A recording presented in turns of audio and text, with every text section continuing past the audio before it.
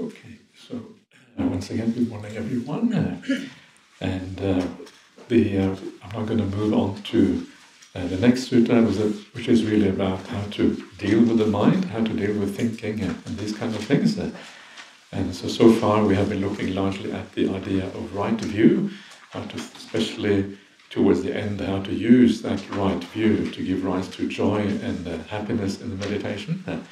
So now a little bit more about how to deal with thinking, and then towards the end we will come back to the more refined aspects of meditation again. So this is the kind of the idea, that's the plan, subject to change, of course, as all plans must be. So we'll see what comes out of this. This next sutta is known as the Dveda Vitakka Sutta in Pali, the two kinds of thought. And this is another of these autobiographical suttas of the Buddha, how he dealt with his own thinking mind and how he kind of overcame especially the defiled thoughts, the thoughts that have a negative effect on the path, and kind of moving it towards the positive thinking. And again, it is very interesting for this reason, because again we see the Buddha to be dealing with issues that are just all too obvious for most of us, problems of ill will and harshness perhaps, and also the sensory realm, how to kind of move away from these things and move towards more wholesome qualities. So again, the Buddha provides an example for us, the Buddha to be the kind of the humanity of the Buddha sort of shines through in all of these passages. So let's see what this sutta has to say. This is also in the middle-length sayings of the Buddha. This is sutta number 19, discourse number 19, two kinds of thought. And it says extract here. It is indeed an extract. It actually goes even longer towards the end. That's true. Or maybe not. I think there is a contraction there in the middle. That's why it's called extract. Okay, so I'm going to go a little bit faster than I have so far, because we are not that many sessions left, so we kind of have to get going a little bit. But I'll try not to go too fast, so that we can still enjoy the content properly. So this is what happens. So I have heard. At one time the Buddha was staying near Savatthi in Jeta's grove, Anathapindika's monastery here. There the Buddha addressed the mendicants. Mendicants, Venerable Sir, they replied, and the Buddha said this. So here we have the kind of standard opening of the suttas, that I'm not sure we saw that before. So I have heard, and this indicates an oral transmission. I've heard this, and so it's orally transmitted. This is kind of the idea with that phrase, that opening phrase. And then the Buddha says this: mendicants, before my awakening, when I was still unawakened but intent on awakening, I thought, why don't I meditate, or why don't I live or dwell by dividing my thoughts into two classes? So I assign essential, malicious and cruel thoughts to one class, and I assign thoughts of renunciation, goodwill and harmlessness to a second class. Right, so here the idea is that there are unwholesome or problematic thoughts, and then there are thoughts that are not problematic. So you divide them in this way between two different groups. And the problematic thoughts here, sensual thoughts, these are really, I think sensual is not an ideal translation.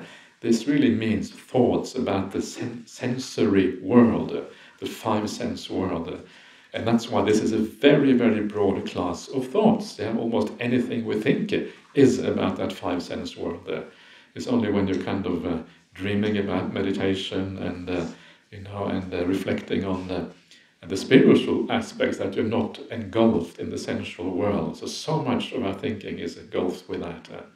So it's a very broad category. Sensual thought seems to be much more narrow, but actually it's very broad. Then we have the idea of malicious thoughts. So these are thoughts that are about ill will thoughts, angry thoughts, irritated thoughts. It's this broad spectrum from the slightest irritation to the kind of greatest rage. Everything is really included in that. And then we have the last one, which is the vihingsa vitaka, which is here translated as cruel. But the word vihingsa really means any kind of harmfulness. When you don't consider other beings, it's like almost like being inconsiderate. Sometimes you haven't really, if you're walking down a path and there's all these little creatures on the path, like ants or whatever, and you just walk down there and you don't really care whether you trample them underfoot or not. That would be considered inconsiderate or callous or hard-hearted or however you want to put it. And it's the opposite of being compassionate. Compassion is the opposite. If you see that your actions have a detrimental effect, then you try to correct it, you try to do things in a different way. So the word here for what is going on is more like being ruthless or hard-hearted or something like that. Cruel is part of it, but I think it's much broader than being cruel. And you can see it is the opposite. It's not the same as ill will. You can be hard-hearted without having ill will. So the opposite of ill will is metta, loving kindness. So the opposite of avihingsa is compassion. The opposite of hard-heartedness is compassion. So slightly two different areas of thinking. And it's kind of interesting, this last one here, because it is a bit different from how we normally think about intention. We talk about bad intentions, but here it is more like just the lacking of good intention, which is a problem. Hard-heartedness in itself is not really an intention, it's more like a lack of something here. And that lack, that destruction of living beings, or the bad conduct through a lack of something, that itself is a problem here. So if you don't care about the consequences of your actions, actually you have a problem. You're supposed to care. You're supposed to take this into account. If you are like a callous business person and you leave a trail of destruction in your wake, that's kind of bad, right? That's how we end up getting climate change, and we get all of these kind of things, because we don't take into consideration the greater issues that are happening here. So these are negative, the problematic side of thinking here. And then you have the opposite, the thought of renunciation. And renunciation here literally means the lessening or the reduction in the interest in the five sense world. Nekama is the Pali word. And nekama is actually in opposition to kama. Kama is sensuality. Kama is different from kamma. Kamma is action. Kama is sensuality or the sensory world. Kama versus kamma. Slightly different pronunciation there. And then you have goodwill, and then you have harmlessness, which is basically compassion in the second class. So this is how you divide your thinking. And now comes a kind of slightly interesting phrase right after that. Then as I dwelt, in this, the Pali is missing a word here, which loses a little bit of the impact. As I dwelt thus, diligent, keen, and resolute. The thus there is kind of interesting, because the thus means that he's referring back to the idea of dividing his thoughts into two classes. As I was living thus, and I think meditated here is also not an ideal word here. It's more like as I was living in this way. Diligent, in other words, heedful, right? Keen, interested, inspired, and resolute. Here, diligent maybe. So the idea that the very fact of dividing your thinking into two classes, that is what it means to be diligent and heedful and keen. And that's kind of interesting, isn't it? Because it kind of shifts the whole idea of what the path is about. Often diligent and resolute refers to kind of making an effort. And often when we think about effort, we think about doing things. But here, obviously, it is more about being circumspect and careful and wise, right? This is about wisdom when you divide your thinking mind into this way. And this is one of the things that we will see throughout this particular sutta here, and you see also in other suttas, that making an effort, being diligent, often actually refers to wisdom. It is not referred to willpower or forcing your way or kind of making an effort through the sheer force of the will. But actually it is a very subtle kind of effort where you apply the wisdom to the path and And that is actually the powerful way of making effort in Buddhism. Using wisdom, reflecting in the right way.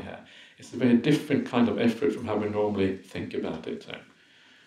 And so this is what comes out in the suttas. And my teacher Ajahn Brahmali always had this nice distinction between wisdom power and willpower.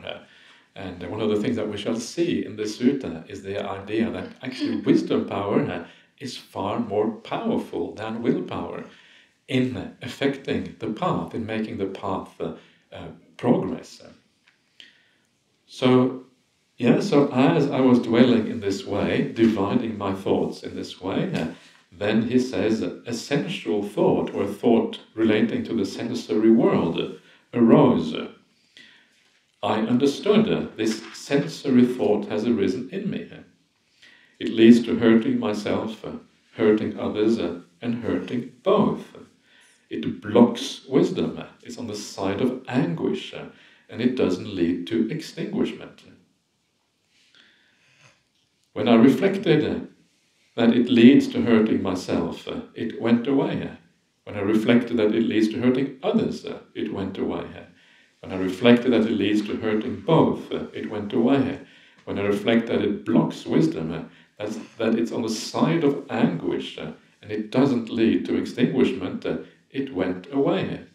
So I gave up, got rid of, and eliminated any sensory thoughts that arose. Yeah, this is, again, a very interesting passage to my mind, because it kind of brings out the idea how to overcome problems in a very clear way. So the first thing, when the sensory thought arises, the first thing is that he understands this sensual thought has arisen in me. Yeah, this is the beginning of this. And of course, that maybe that seems obvious, yeah, and sometimes it is very obvious. Sometimes the thoughts of the world are very powerful, we know exactly what's going on. Sometimes the ill will is very clear, you know you're having some problem with anger or whatever. But actually the point, of course, here is that all your thoughts are completely classified in this way. And sometimes these thoughts can be very subtle, very refined things. For example, I give you an example of this. For example, you may be meditating and you stop somehow, you stop making progress, but you feel peaceful. Everything feels nice. You cannot really see any defilements in your mind. And yet, there will be some very subtle attachments there that stop you from going further. And those subtle attachments will be maybe a very slight holding on to the senses, a slight holding on to the body.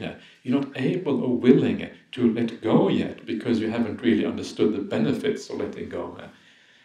Yeah, so this is so subtle, you can't even see it in your mind. This is how subtle these things are.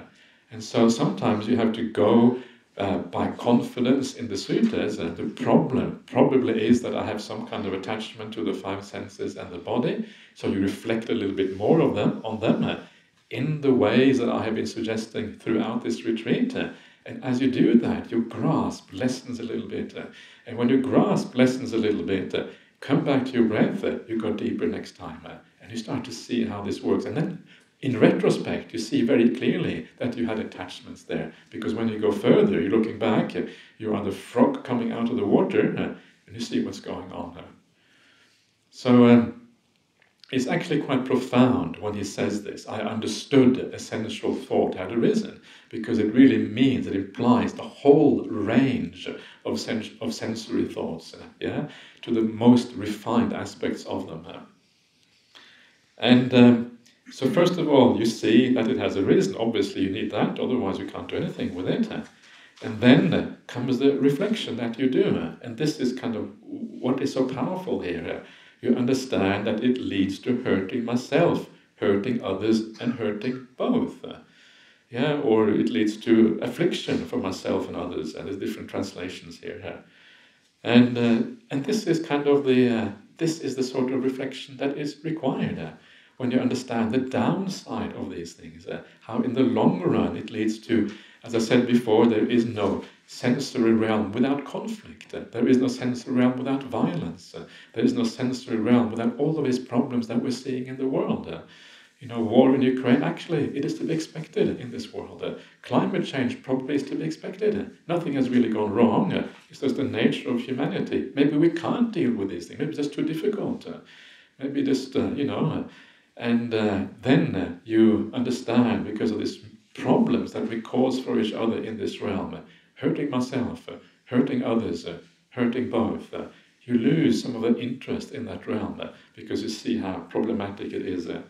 And then, so this is the first thing, understanding this. And of course, it is hard to understand this. And some of you may object to me making so much out of this because it sounds too difficult to do, and it sounds too hard, and we are enjoying this realm to some extent. But don't take this too far. Don't take it to the point where you stop enjoying the world. Take it as a thought experiment. Take it as something to reflect on, something to ponder a little bit, and see what it does to your mind. And if you do it in the right way, you will find that actually it is helpful on the spiritual path. Yeah, it takes you in the right direction. But go gently with yourself. These things are not meant for harshness towards ourselves or to kind of reject the world kind of outright like that. That is not the point. These are more like reflections, contemplations to consider and see what effect it has on your mind. So it's more like a natural progress rather than a forced kind of progress, which can be very destructive and very bad for ourselves, basically. But when it works, this is the effect the Buddha promises that it will have. Then he says it blocks wisdom, right? Too much sensual thought blocks wisdom. Why? Well, because you have an interest in something that is lower, and it stops the mind from giving up those distortions of the mind that block you from seeing things clearly. It's again this idea of having a vested interest in something. And that vested interest means that it's impossible to see things with clarity. You will see it with a desire, with attachment. That is the nature of a vested interest. And so it blocks wisdom. So if you want to be wiser, is anyone here who doesn't want to be wiser? Usually everyone wants to be wise, right? Because wisdom is such a beautiful quality. Who would not want to be wiser? You would have to be unwise not to be wise. not to want to be wise, I should say. So, so it blocks, that's kind of terrible that it blocks wisdom. And that is already kind of enough reason to want to get out of it. And it's very obvious if you reflect on it that when the sensual or the desires for the world are very strong, you can see that your mind is distorted. And then sometimes when you come out of that desire later on, you can feel the clarity that emerges from the removing of the desire in the mind. It's actually quite obvious when you look at it carefully. And so the more you remove the mind out of that desire and attachment to the sensory world, the more clarity you will have, and the more ability you will have to see things with proper insight. And so that it blocks wisdom is not that hard to see. Just reflect on that and watch your mind carefully, and you start to see these things. Ill will is even worse. We'll come to ill will in a second. That's kind of far worse again. But sensory desire is already problematic. It's on the side of anguish. When you have sensual desires, you are not in the present. You are in the future. You are separated from where you want to be. That craving itself is a state of suffering. Craving not only leads to suffering, is it a state of suffering in its own right when you see it rightly. And it doesn't lead to extinguishment. It doesn't lead to nibbana. It doesn't lead to the ending of defilements. It doesn't lead to the ending of suffering. It doesn't lead to all those things that actually are really interesting in the world, profoundly interesting. And then, of course, the Buddha says, when I reflected that it leads to hurting myself, it went away. So if it doesn't go away when you reflect like this, it means you haven't fully understood the degree to which it hurts you. And this is the problem for the vast majority of human beings. We don't understand these things properly. This hurts you. It hurts others, right? And not only does it hurt you, it hurts both at the same time. And we become self-centered when we indulge in the five-sense world. It is a kind of self-centered way of thinking about things. Or maybe we become sacrificing ourselves for others, which also is not such a good idea. So it leads to problems. And if this kind of thinking does not work for you, it means you haven't reflected on this deeply enough. You need to come back to it, try to see it in a deeper way. Deepen your meditation. Every time your meditation deepens, there's a chance for seeing these things more clearly. When I reflected, it blocks wisdom, is on the side of anguish, it doesn't lead to extinguishment. Again, it went away. And then comes this last phrase here. So I gave it up, got rid of it, and eliminated any sensual thoughts that arose. And these Pali words here that I used here for gave up, got rid of, eliminated, they are quite strong words. They are words that sounds a little bit like you are getting the sledgehammer out and crushing these to smithereens. That's what it sounds like. And so then the interesting question is, how do we use that sledgehammer? If we're going to use it, what is the right way of using a sledgehammer? Is it a kind of, what sort of sledgehammer are we talking about here? And the interesting answer is, right, we have just seen through this process here that actually the sledgehammer is wisdom. Usually when we think about sledgehammer, we think about an enormous amount of willpower. I don't know if you have ever used a sledgehammer. I have sometimes. They are really heavy. If you don't use willpower, you're not going to get anywhere. You have to use lots of willpower and a lot of muscle power if you have any as well. And then kind of this, you can use a sledgehammer. But so what we are seeing here is that those muscle and that will is not the normal kind of willpower that we use. It is actually wisdom. And so if you really want to overcome these defilements, the real sledgehammer is actually wisdom. The thing that actually is able to eliminate these things properly is not willpower, but wisdom power. So it's not really a sledgehammer at all, right? Because wisdom doesn't really feel like a sledgehammer. It is too refined to be that. But the power of wisdom in overcoming defilements is far greater than willpower.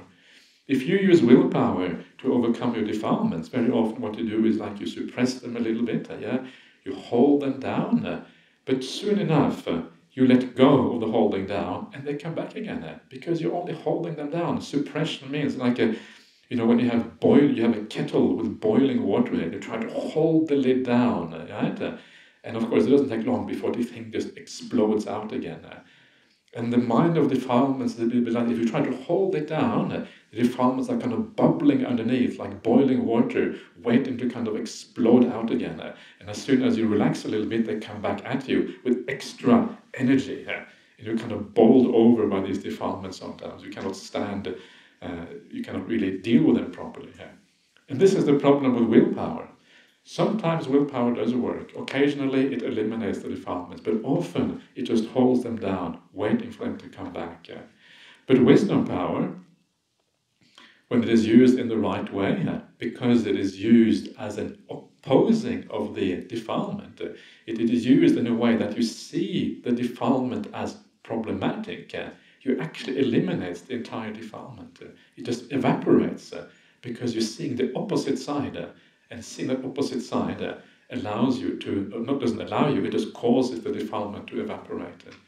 So wisdom power is far more powerful.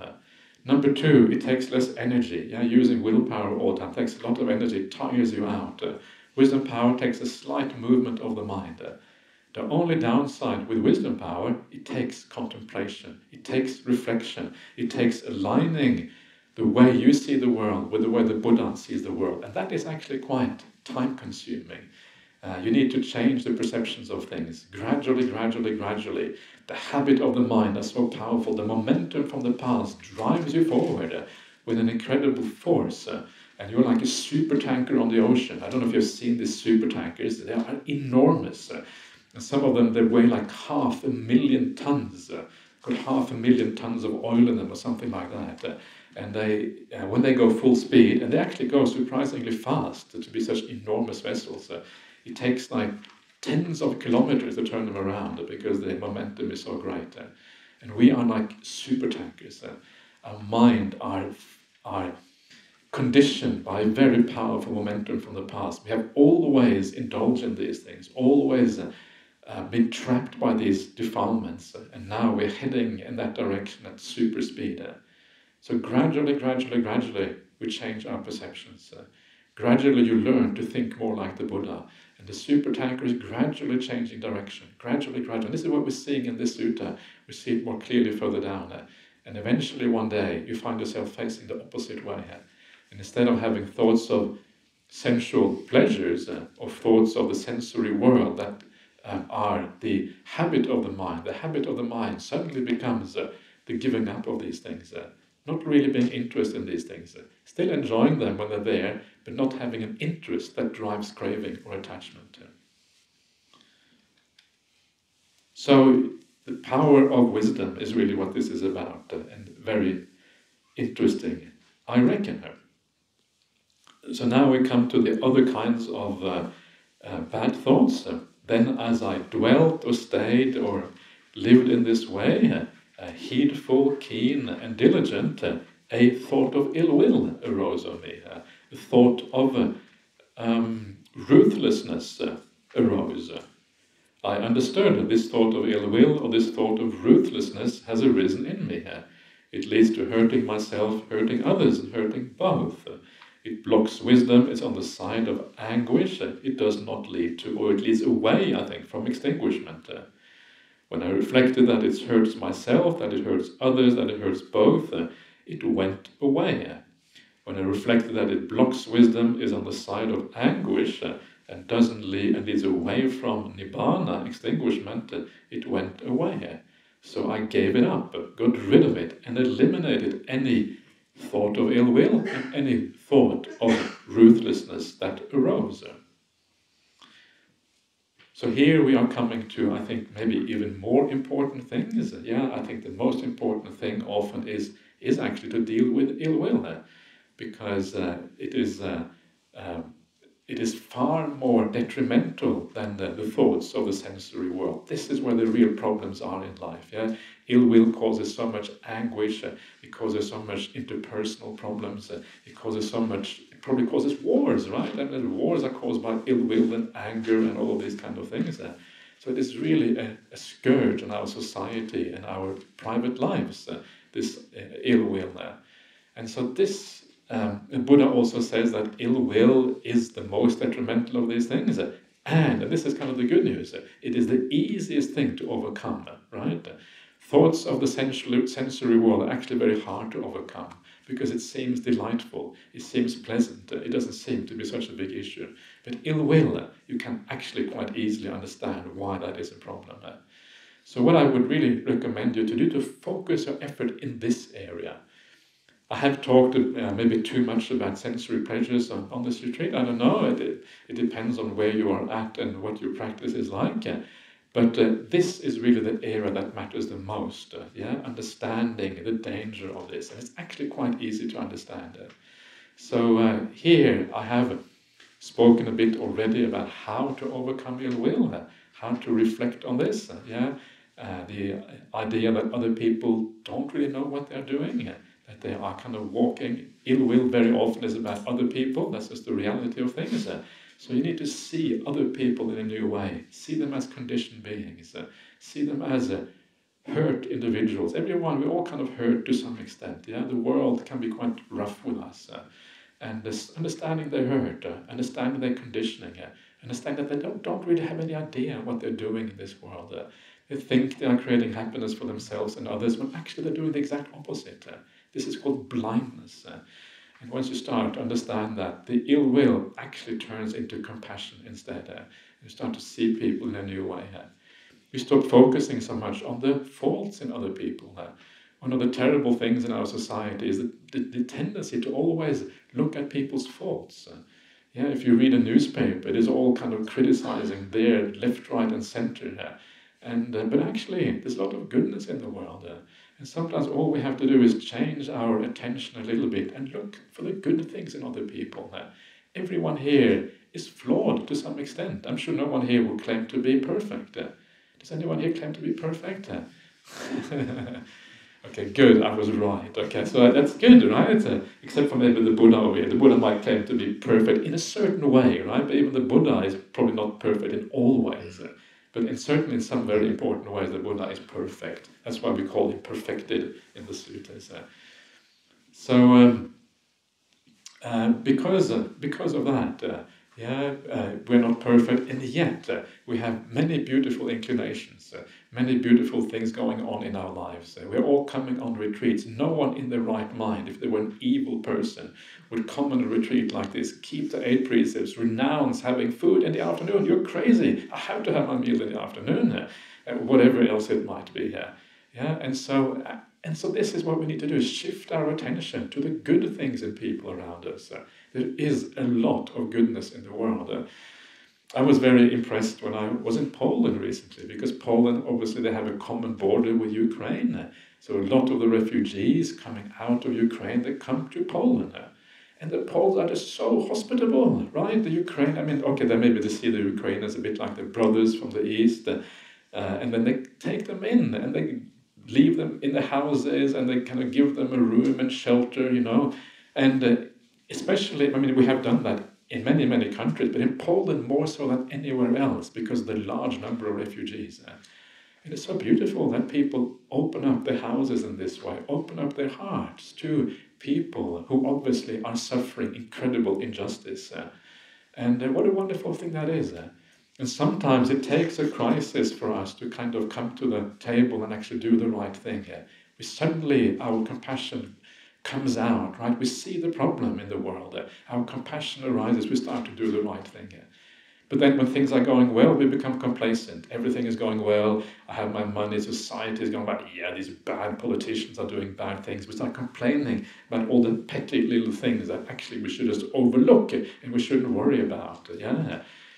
Only during the crisis do we kind of overlook those things, and we kind of instead we look to the good qualities in the people around us.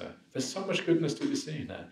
And a lot of this has to do with just the habits of the mind, the habits of fault finding and seeing the negative, when actually we should look in a different direction. And so all of this then leads to a kind of moving away from ill will and harshness in our life, and becoming more gentle, more soft-hearted, more appreciative, more forgiving of others. This idea of forgiveness is such an important thing here. Letting go of all the hurt and these things. Okay, I forgive you. I realize you don't know what you're doing. I also don't really know what I'm doing. So we're in the same boat. It doesn't make you feel superior just because you say someone else doesn't know what they're doing, because you realize you also have the same issue to some extent, if not as much to some extent. Next lifetime, it may be the roles are reversed. You are the one who's more deluded, the other one is less deluded, right? Because these things change all the time. So there's no reason for conceit, just because right now you may see the delusion in another person. Then you are on the right track. And these ways of talking about overcoming ill will are taken directly from the suttas. And this particular sutta I'm talking about now is a sutta which you may want to look up. It is called the Agata-Pativinya Sutta, the overcoming of ill will or resentment. It is found in the numerical discourses of the Buddha, chapter 5. Then 5, number 162, is a beautiful sutta on how to deal with ill will and how to establish metta and compassion in its place. And this is exactly the kind of advice that is given there. On the one hand, you see the good qualities in others, you throw the bad qualities out because you know they are rubbish, and you carry the good qualities of a person in your heart. And then when you see some little thing that irritates you, you take out those good qualities to overcome that negative perception you may have. And the other one, if you cannot see any good qualities and so on, that is the time to use compassion. So use that wisdom, and you can overcome ill will. Remember, ill will is the big one. If you deal with anything in your life, deal with ill will completely until you don't feel any ill will whatsoever in the world. And you always have metta and compassion for every single being. It's a high ask, but it can be done. Remember the simile of the saw. Okay. So let us move on. I'm going a little bit faster today because a lot could be said about this, because but every retreat has to be a little bit different. So now, whatever a mendicant or a layperson, anyone really, frequently thinks about or considers becomes their heart's inclination. If they often think about and consider sensory thoughts, they have given up the thoughts of renunciation to cultivate sensory thoughts. The mind inclines to sensory thoughts. If they often think about and consider thoughts of ill will, or thoughts of cruelty, the mind inclines towards ill will thoughts or thoughts of ruthlessness. If they often think about and consider thoughts of ruthlessness, the mind inclines to these kind of thoughts. So there is an inclination of the mind, and this is why it is so hard to overcome these things. Because you have an inclination which is a habit from the past that has been built up throughout lifetimes. These kind of thinking patterns are going to be very strong. That is why it is so hard to overcome, because they are habits. And this is why you have to reflect, recondition your mind again and again and again. And as you do that, the inclination gradually starts to change. Your supertanker is moving in a new direction, gradually, until one day it is completely turned around. Suppose it's the last month of the rainy season, when the crops grow closely together and a cowherd must take care of the cattle there. He would tap and poke them with his staff on this side and that to keep them in check. Why is that? For he sees that if he wanders into the crops, he could be executed, imprisoned, fined, or condemned. So here your mind is said to be like a cow. I don't know if you feel that is a apt comparison, but you have this cow inside of you, and you have to tap it on that side to make sure it doesn't stray into the crops. And of course the crops here are all the delightful sensual pleasures of the world. That's the crops here, obviously. And so this is what we've been doing here with wisdom power, tapping the mind this side and that to make sure it kind of stays out of those crops.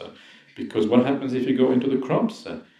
It's pretty rough what happens when they go into the crops. In those days, they didn't mess around with punishment. They really got down to punishing you properly.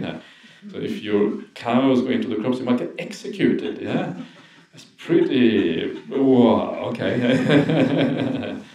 So imprisoned, maybe fined. Okay, fined, maybe I can sort of agree with that. Condemned, okay, certainly condemned, maybe a little bit, but even then mildly. So that's kind of the problem of sensual pleasures put in very stark words, right? They really kind of drive you on in the sensory realm. They drive you on in samsara. And because they drive you on in samsara, what they ensure that you will get old and die in the future many, many, many times over. It's like being executed, right? This is one of the things here. There's a powerful simile somewhere. It just comes to mind now that I'm talking about this, a simile of the cow that is going towards slaughter. Cow is this is kind of a simile for the sensory realm, a simile for samsaric existence. We are like cows being driven to slaughter. This is kind of the very stark simile in the suttas. And that cow, every step it takes, it is one step closer to slaughter. That is the kind of the simile. Every step we take, we're one step closer to death. Death is like being slaughtered. It's like nature slaughtering you rather than you being slaughtered by someone else. But the effect is the same. Death is still the same thing. And sometimes someone slaughtering you, okay, that's fast and quick, but the death that we have is often slow and painful. It's even worse sometimes. Sometimes people want to have want to be euthanized. They don't really want to go through all the problem of dying, because sometimes it can be extremely excruciating and difficult. Anyway, let's leave that aside for now. So the point here is that you try to use wisdom to ensure that your mind does not go into the crops. And the crops here, the main crops to avoid here is a crop of ill will, because that is very detrimental. In the same way, I saw that unskillful qualities are the drawbacks of sordidness and corruption, and that skillful qualities have the benefit of and cleansing power of renunciation.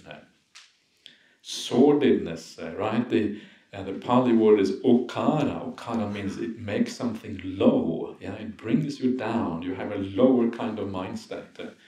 And you can tell that difference very clearly when your mind is pure and bright. It feels, there's something very refined and nice about that kind of mind. You know it is a higher kind of mind.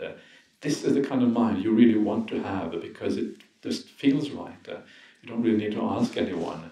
Whereas the mind that is very defiled, full of all these kind of things, it has a sense of, it just doesn't feel nice. It is kind of sordid, as it says here. There's something kind of low about it. There's a high mind and a low mind. And it's quite useful to reflect on that difference and see that. And of course, that will also help you to incline in the right way. Yeah, the skillful qualities have the cleansing power and the benefit of renunciation, giving these things up.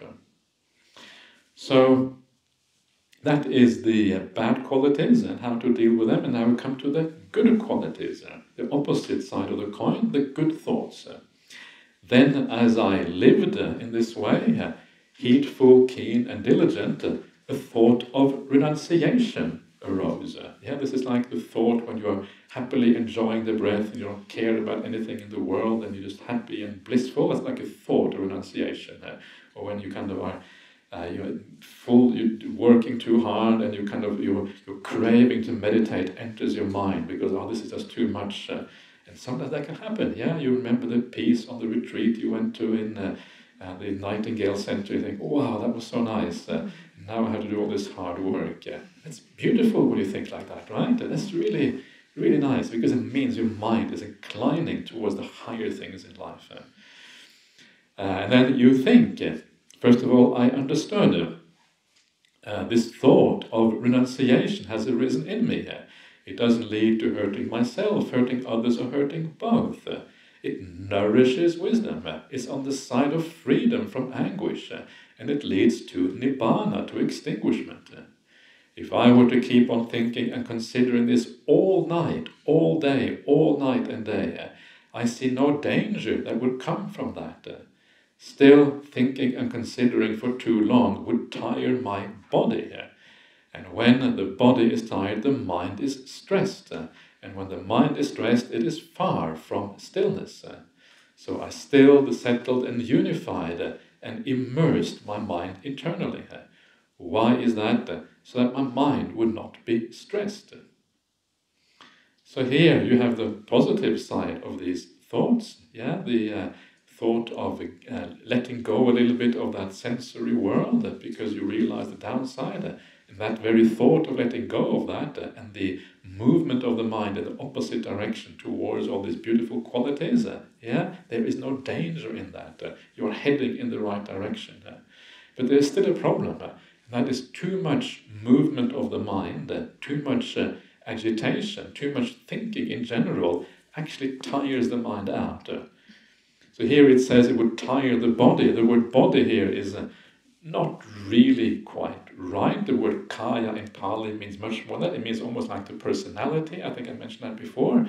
It's like you become tired. Your mental faculty also becomes tired. And when your mental faculty becomes tired, your consciousness, your entire mind becomes tired as a consequence. It becomes stressed, it says here. So too much thinking and too much pondering is bad in its own right. And then because you know that, you then decide to meditate. You decide to enter samadhi, where the mind becomes completely still. No more thinking, one-pointedness of the mind. You're just enjoying the full stillness of the mind. That's where your energy comes back. That's when you recharge your batteries fully. The other kind of recharging is only partial and sometimes not recharging at all. Here you are really recharging. This is why meditation is so important for insight. This is why meditation is so important to be happy, right? All of these kind of things. Because you need that energy of the mind. You need that power of the mind to be able to penetrate and see reality as it actually is. This is where that energy comes from.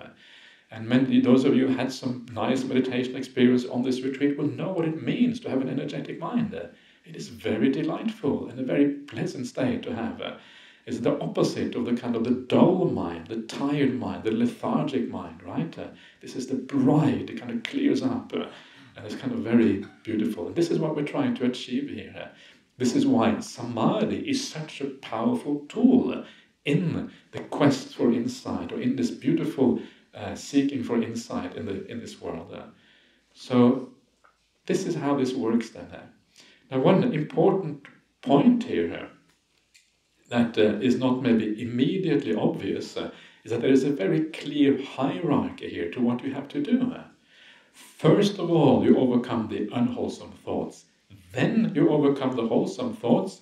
Then you enter samadhi. And that sequence is very important. And it is a sequence that is very often overlooked in meditation circles. Sometimes people are told to sit down and watch the breath. But if their mind is full of defilements, if they haven't practiced sila or morality already for a long time, how is it going to be possible to watch the breath? Actually, it isn't possible. It's going to drive you crazy. You're going to go psychotic. This is how people actually sometimes go psychotic on these retreats. They get these kind of instructions. Yes, you sit down and you are forcing yourself to kind of deal with something you cannot deal with, and you can't move, and all these kind of things. It can make life very troublesome. So that you are really reliant in those situations on some good advice on what to do. And an important part of that advice is do things gradually. First of all, overcome the really coarse defilements of the mind. That is done by keeping the 5 precepts, and maybe keeping a bit more than that. Then the second stage is to deal with the ill will and those very coarse mental defilements, the very strong desires and those kind of things. You calm that a little bit. Then you deal with even more refined defilements. Then you deal with the thoughts that are positive, that actually not defilements at all, and you overcome those. And then finally you enter samadhi. Please get the sequence right. Know what your main problems are. Deal with those problems first. Then you're going to be on the right track. This really matters, because otherwise you're not going to make any headway here. If you try to jump straight to samadhi when you haven't done the basic work, it's not going to work. And this is maybe a reason why sometimes people, they meditate and meditate, they don't get anywhere, because they haven't really done the groundwork yet. And that is often the issue at stake in these kind of situations. So you still the mind,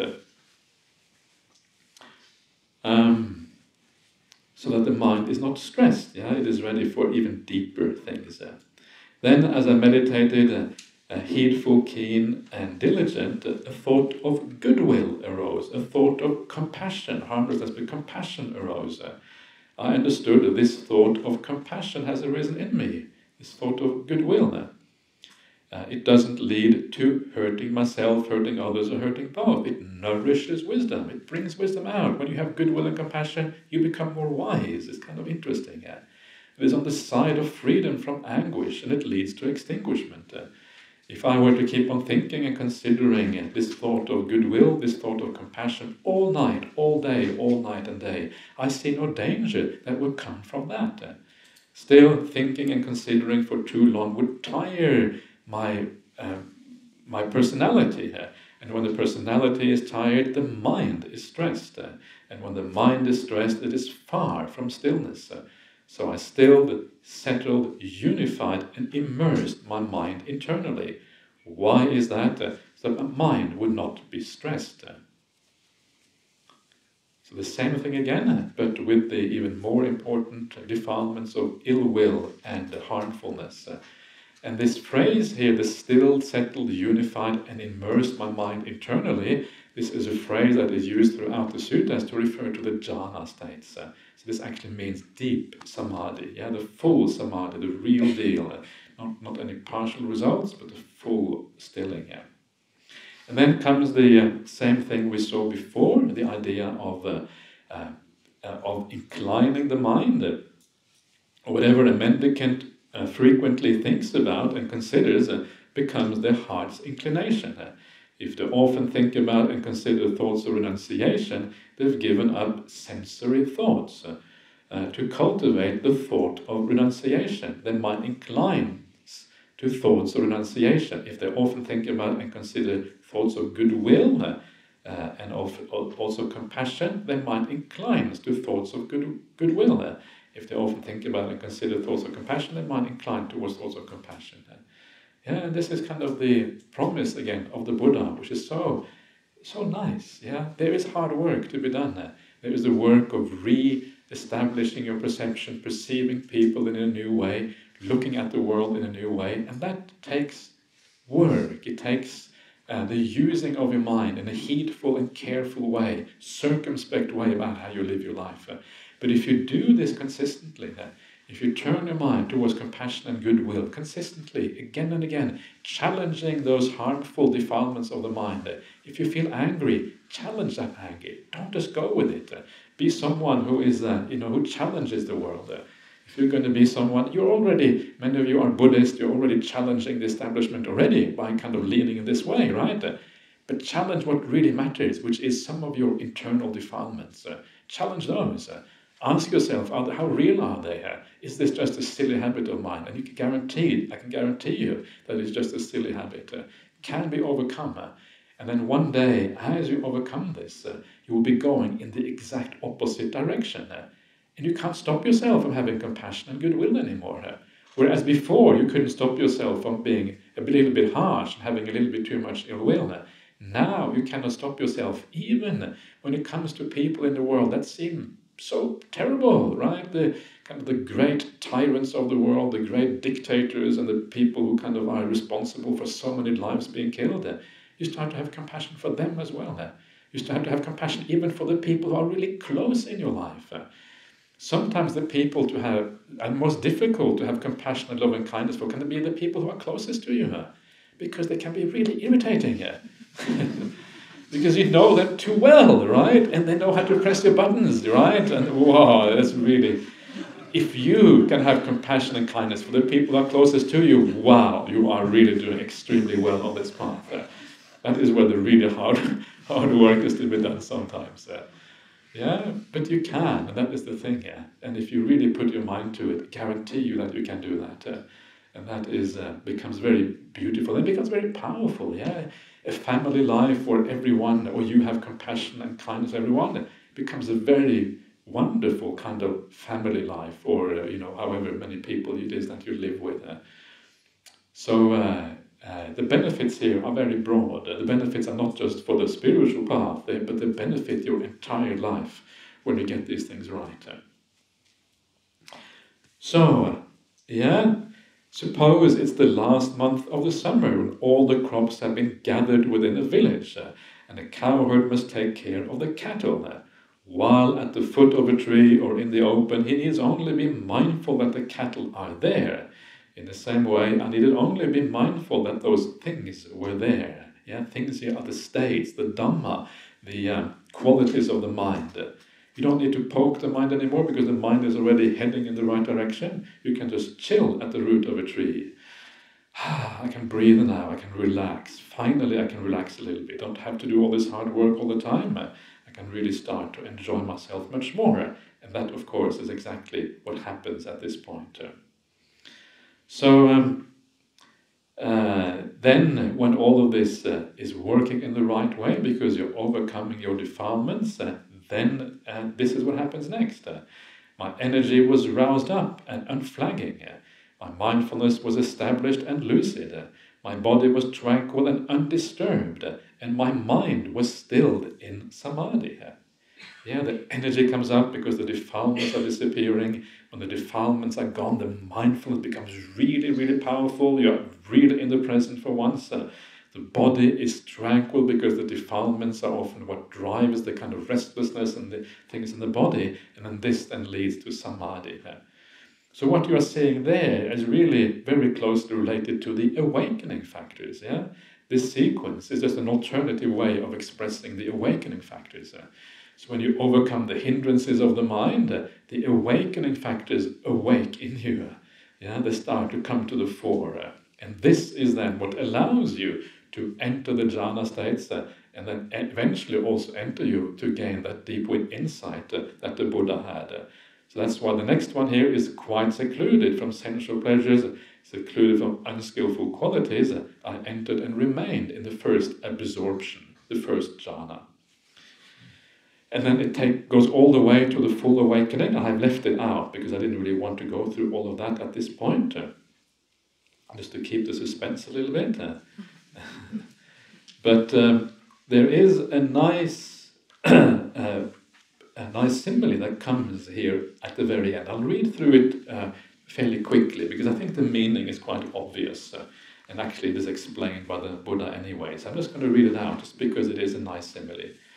Suppose that a forested wilderness, in a forested wilderness, there was an expanse of low-lying marshes, and a large herd of deer lived nearby.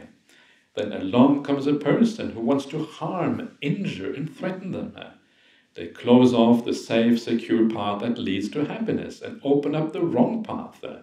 There they plant a domesticated male and female deer as decoys, so that in due course that herd of deer would fall to ruin and disaster. Then along comes a person who wants to help keep the herd of deer safe. They open up the safe, secure path that leads to happiness and close off the wrong path. They get rid of the decoys so that in due course the herd of deer would grow, increase, and mature. I've made up this simile to make a point, and this is what it means. An expanse of low-lying marshes is a term for sensual pleasures, the five-sense world. Right? And that is very evocative in a way. A marsh is a place where you tend to get stuck. Yeah, it is where you get bogged. You sink into your waist, or at least to your ankles or knees or whatever, and it's really hard to move forward. Yeah, and if this marsh is really vast and you're trying to kind of cross it or get out of it, you have a long way to walk, and every step is just so heavy here, and it's really hard to get out. It's like syrup, and you are stuck in treacle. Wow, you can barely get out of this. And this is the idea of the five-sense realm. It is like that, right? It is kind of very hard to extract ourselves from this. It feels nice, it feels good, and we cannot really see what is going on. We are stuck in it, and this is what makes it so difficult. And the five-sense realm, once we clear out of that one a little bit, once we start to get into samadhi, we have done the hardest part of the Buddhist path. This is really the hard part, because it is actually... it is very tricky. And there's many kind of nice similes for the five-sense realm in the sutras. The marsh, I think, is one of the best ones. Another one is, of course, is the stream, the current of the world. You are trapped by the stream and you're kind of moving along with the current of the world. And we have to go against that current to be able to emerge into something more powerful. So this is in many ways the most difficult part of the path. Once you withdraw out of that, you come to samadhi, you come to the stillness of the mind. The only thing that really remains is seeing through the sense of self. And that is more kind of fun, yeah, because at this point, it may not seem like fun perhaps, but it is more fun because you are enjoying the stillness of the mind, you're enjoying the samadhi, yeah, and then you get the insight, seeing the nature of reality on top of that. It's actually that's where the really attractive part of the path begins. But the hard yakka is an Australian word which means hard work. The hard yakka is kind of at the beginning. So, okay. The large herd of deer is a term for sentient beings. A person who wants to harm, injure, and threaten them is a term for Mara, the wicked. The wrong path is a term for the wrong eightfold path. That is wrong view, wrong thought, wrong speech, wrong action, wrong livelihood, wrong effort, wrong mindfulness, and wrong stillness. A domesticated male deer is a term for greed and relishing. A domesticated female deer is a term for ignorance. These are the two things that block us in life, is craving and ignorance. These two really problematic things.